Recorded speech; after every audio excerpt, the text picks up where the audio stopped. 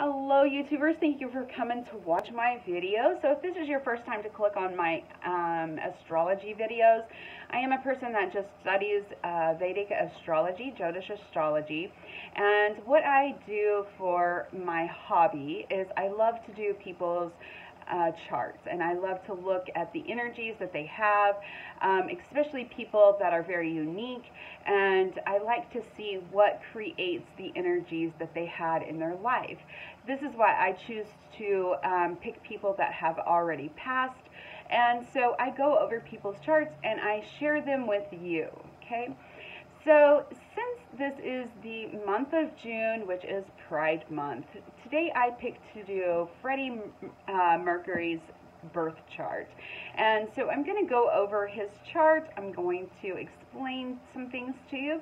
And so Freddie, he was born September 5th, 1946, and he was born in Zanzibar, the city of Zanzibar, and now it is something different, which is like Kenya instead. But he was born there, but when he turns about 9 years old in 1964, his family had moved to England, okay? And when he moved over there, he began to be more interested in music, and then he started writing music, he started writing lyrics, and he became very musically talented at this time. When he reached high school, he had put a band together, and they called themselves the Hectics. So a lot of people would say that Freddie would take this, he could listen to a song on the radio, and with that song, he could listen to it one time and then go and play it on the piano. That's how talented he was with playing instruments, with his talent of music. He went to art schools when he got older. He went to an art school, and that was in West London. He also went to a graphic art and design college, and he graduated there in 1969. Then later, when he joined the band, or I guess it would be called band, Queen. They created Queen, which most of you know a lot of the songs. They're just songs that may be even older than you, but you still know the songs. But Queen was the band that became really popular. They're still popular today. Everybody knows who they are, and because of different movies have used their songs because they're classic songs. But he had wrote a lot of songs himself that they played that became really popular.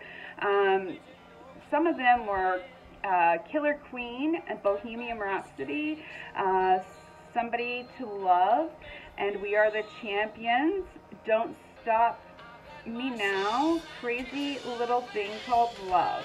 Now those are some of the songs that he had wrote, and most of you know those songs. Now, in 1987, he was diagnosed with AIDS, and at the time, everybody at that time, in the 80s, AIDS was they weren't sure exactly what it was. They just thought it was a gay, they thought it was a gay cancer. And so with that, a lot of people was definitely raising their questions. Is he gay? Because he really hadn't come out directly and told people that he was gay. He just was very flamboyant. He wore very colorful clothes. He was very out there, but he was very unique in his own way, and everybody loved him. He was just that unique person. If they didn't like to watch him, they sure did like to listen to his music. So later on in his life, before he had passed away, he had admitted that he was sexually attracted to men and women. He liked both of them, and he finally did come out with that and say that he was basically bisexual. Back then, people just used the word gay. It wasn't bi, and it wasn't all that we use today. But he did come out, and he said, quote, "I'm what I am, so what," end of quote. But he didn't mind after a while. But at the end of his life, he had passed away on November 24th, 1991. But it was from bronchial pneumonia. But this was from the AIDS, because that's just what happens.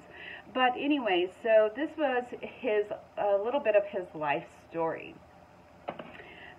Now, so I'm going to go over his chart and explain some things to you as of Jyotish astrology. They believe in putting the moon in the first house because this is your emotions. This is how you feel. The moon is your emotions. So the moon, his first house would be Sagittarius. His moon was Sagittarius. So we're putting the moon, making that his ascendant, okay? So the moon was Sagittarius, and it was in Purva Ashada. It was 13 degrees in Sagittarius. Purva Ashada, this is the nakshatra that represents a fan. These people like to spread their words and express their feelings through their words. And they use their emotions to express their feelings as well. They fan their words out to their fans. A lot of people will listen to them. They could, I mean, even if they made up a lie, people would still listen to him. They just like to listen to him. And definitely, Queen was very famous and still is, like we said. And he definitely fanned his music to everyone.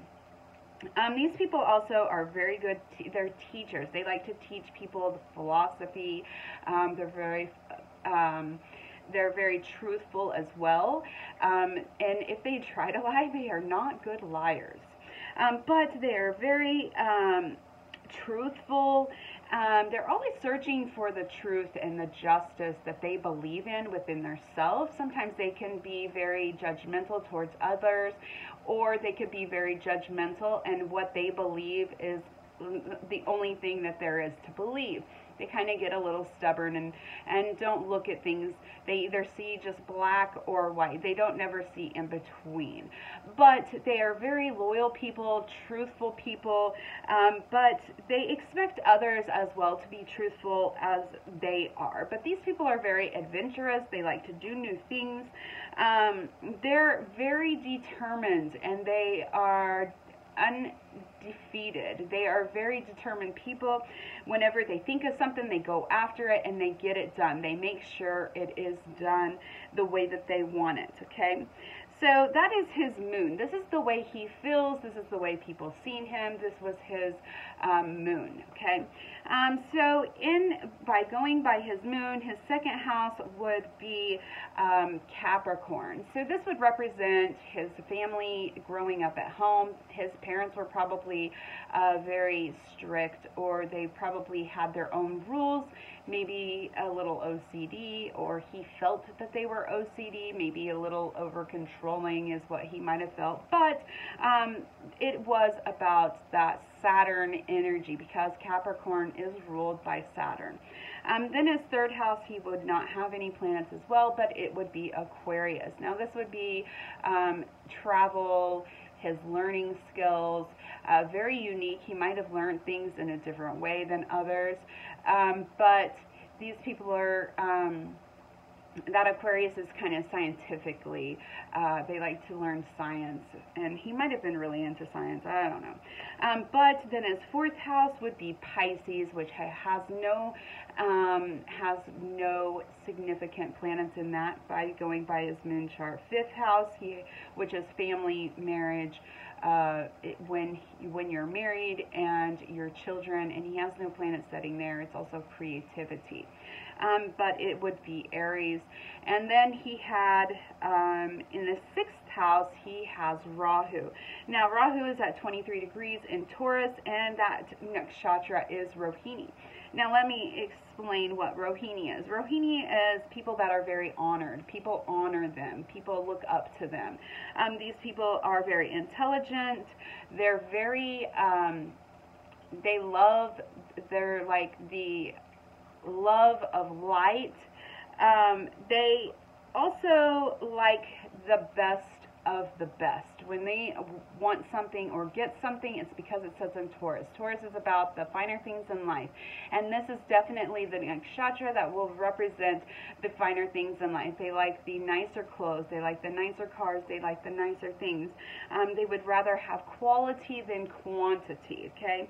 But they like the finer things in life. And this was his Rahu. Rahu is your karma planet, what you're here to do in this lifetime, which would be setting in his 6th house, and his 6th house is about his everyday work life, the people around him, debts. It can be illnesses as well, and we all know that he had passed away from AIDS, and that is Rahu that sits there, which is extreme. It blows that house up. It makes it even more intense and stronger. But Rohini is that the finer things in life. They like the best of the best. Alright, so then we go to the 7th house. The 7th house would be ruled by Gemini. Gemini is about, it's kind of like the bisexual type of energy, okay? You can either go one way or the other, but it is that,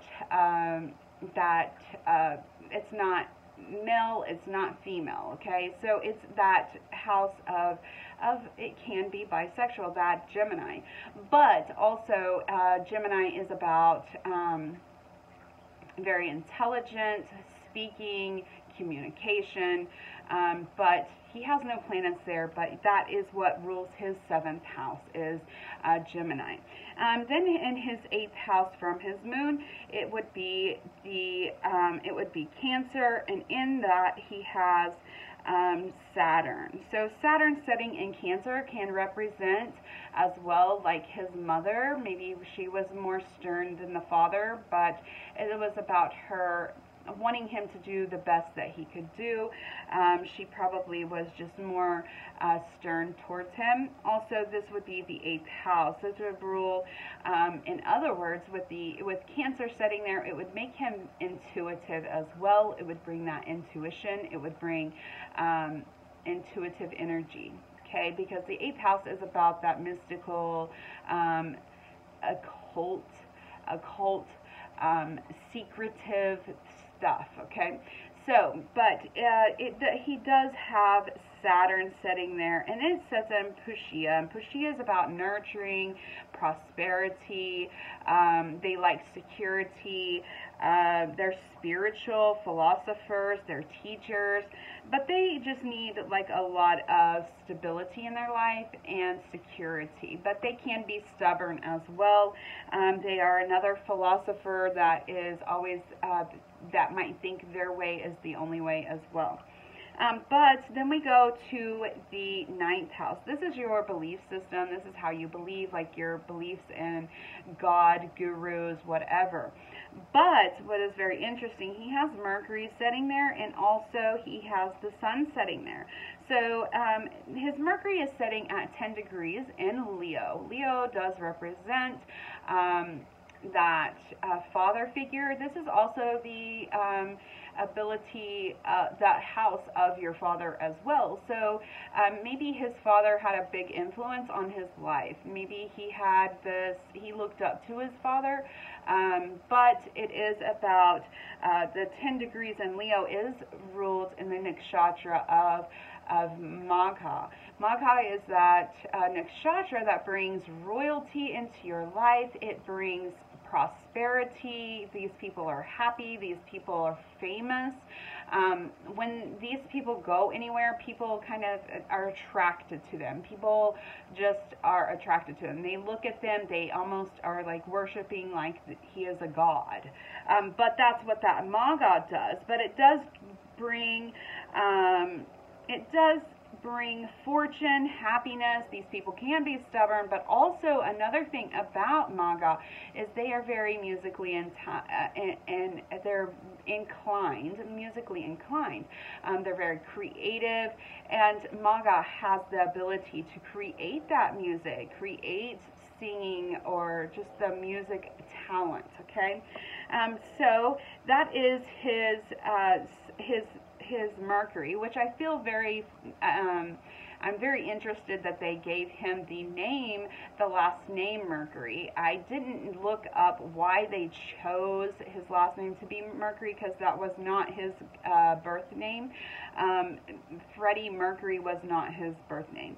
But I do find it that his Mercury sets in Leo and Maga, which is kingly, and definitely everybody knew who he was. He was like a king, like everybody looked at him and was drawn to him. But he was a person that brought fame. He had fame, and it's his Mercury that sets there. Now, he has the sun there as well, and the sun is your soul, who you truly are, how you feel, also how your father is as well. Now, the father or his son, his soul, is in Purva Falguni. Now, this is about prosperity and happiness as well. This is about people that are very loyal. These people like to love. They're very loyal to their family. They are loyal to their roots as well. Leos are just they're about their ancestors, okay?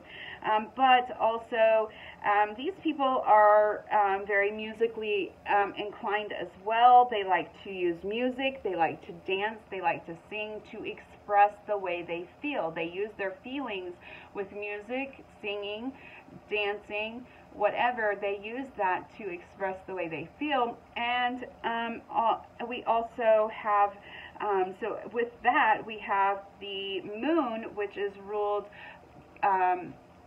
in Sagittarius, which is basically the fan, which people listen to them. They spread their words to people, which he definitely made music, and he fans it all over.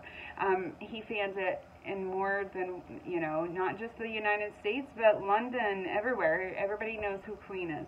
But he fans himself out to others, okay?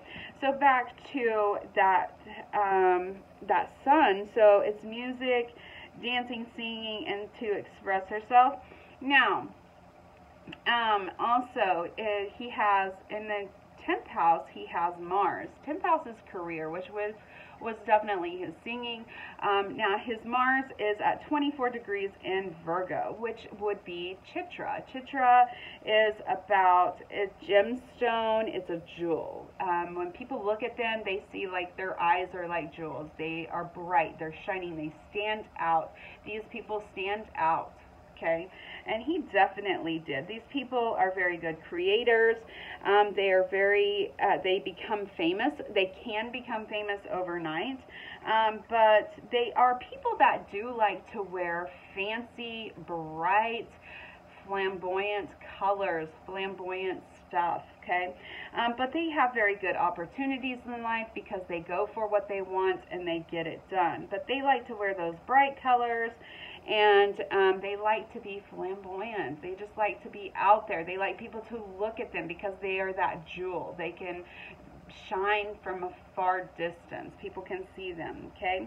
In his 11th house. His 11th house is about that your wishes, your gains in life, other people's money, the people around you that are in a higher level than you. But it also, he has Jupiter setting there and Venus, but they are also setting in Chitra. They are setting in Virgo, but this is at the beginning of Virgo, so they're both setting at 3 degrees in Chitra. So in other words, with that Chitra, he had a lot of flamboyant energy. He had that ability to stand out and be a jewel. So he gained, so he has that Chitra, Mars. Mars is that warrior. So he was a warrior to his work. He was a hard worker. That was about that. Or this is about Virgo. Virgo's OCD. Maybe he wanted to make sure his stuff was perfect before he went out on stage. Wanted to make sure his music was perfect. He wanted to make sure that he had everything perfectly done, just right. But with that Chitra, he gained money became famous overnight really quickly, but he also gained from that, and that was where he got his riches, and that's where he got his ability to make his money, which is the 11th house, other people's money. So with that, that was Chitra as well. So his Jupiter and Venus were also, and Jupiter is expansion. So Jupiter expanded that bright flamboyant colors, and Venus is love. It is women in your life. So he probably was attracted to the women that were in his life that were also very they like to wear bright colored clothes, and they were like a jewel, okay, as well. But also Jupiter sitting there. Jupiter is that expansion, knowledge, learning. So he also learned in gaining things in his life with other people's money as well. Then in his 11th house from the sun, he had K2 there. Now, K2 represents separation, but it is your karmic connections from your past life. So his K2 sits there at 23 degrees in Scorpio. Now, this nakshatra is Jyesta. Jyesta is ruled by Mercury. So let's talk about Mercury sitting in a nakshatra that's ruled by K2 that's ruled sitting in a nakshatra that's ruled by Mercury. K2 and Mercury will bring that bisexual energy as well into a relation, or into a chart, into that energy, okay? But with that, that is his past life, but also in this life, you got to learn how to balance your Rahu and your K2, your karma planets out, and give them a good balance, okay? It is in Jyesta. Jyesta is mystical. These people are able to manifest into their life what they speak. They can bring that in. They can manifest things. They can create things to be what they want them to be, okay? These are people that have power. They have this ability to bring things into their life, but they also are mature people. They're intelligent, but they also bring wealth, and these are people that can bring lots of wealth into their life, okay? But with this energy, we have his Rahu is in Taurus, his K2 is in Scorpio. So this gave him that energy that he had to learn how to balance out, was the 6th house energy, which is fighting illnesses, and then the 12th house energy, which is about losses as well. But this was his karma in life, okay? This also is Taurus, and Taurus is about that, the finer things in life. It is about love. It is about women as well into your life. So he probably also every day had lots of women in his life, because Venus is what rules Venus, or what rules Taurus, and it sets in his 6th house, which is his everyday life. So he probably did have a lot of females around him, because Rahu sets there. Rahu expands it, makes it a little cloudy, even maybe sometimes makes it a little difficult. But then Scorpio is about that. It is about kind of that deep love, that deep kind of like that Taurus is more about a soft energy of love, and Scorpio is more of a harsh, deep love. Like, they will come back and get you if you mess them up. But that Taurus is more of a forgiving love. That was something else that he had to learn how to balance out in his life. So with that was his Scorpio, Taurus. It was his karma in life. Now, with the moon chart, you can see the aids down in the 6th house, which is that illness, sickness, and then the 12th house is loss, death. And so with that, that would bring that, that would be his karma in life. So when you do stick the moon in the first house, it does bring a whole new meaning to your chart when you look at it in a different way. But also what I failed to say is the moon represents his mom. So his mom was that Sagittarius type of person. She was probably very spiritual. His father might have been spiritual too, because it's in the 9th house, which is spirituality, but his mother was probably more of a speaker. She probably was a person that she liked to speak what she believed in, but she did not see, she only seen black and white. She never seen anything between. But she was probably somebody that always was seeking for justice. She was always seeing things in her way, but it brought her this, she was a philosopher, and he probably learned from her, because Sagittarius is ruled by Jupiter, so he probably learned from her as well, not only his father, but his mother. So this is Freddie Mercury's birth chart, and I hope you guys followed along. I hope you liked to watch this video.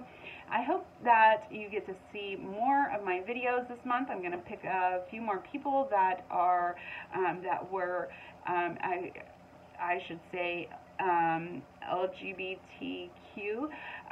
that I can share their charts with you as well. But what I wanted to say is, with that Mercury and K2, that brings that energy, and also there are some more settings, but I don't really get into all of that, but I like to see that when I do read it, kind of confirms their sexuality. But anyways, I hope you guys enjoyed this, and I hope to see you next time, and I hope you have a wonderful day. All right, make sure to smile.